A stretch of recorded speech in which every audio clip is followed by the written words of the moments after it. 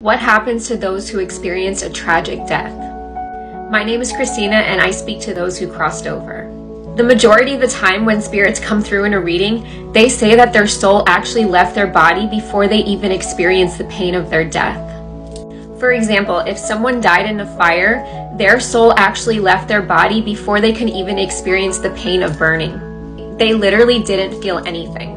That's because on a higher level, the soul already knows that it's going to depart, so our angels and guides come to guide our soul so it doesn't have to deal with the pain and experience that tragic death. Also, spirits come through no matter how they passed.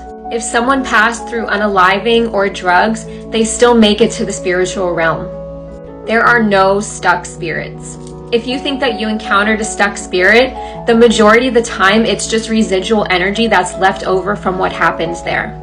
Also, spirits do visit us and they do give us signs. So if you experience that, that's just them giving you signs. It's not that they're stuck.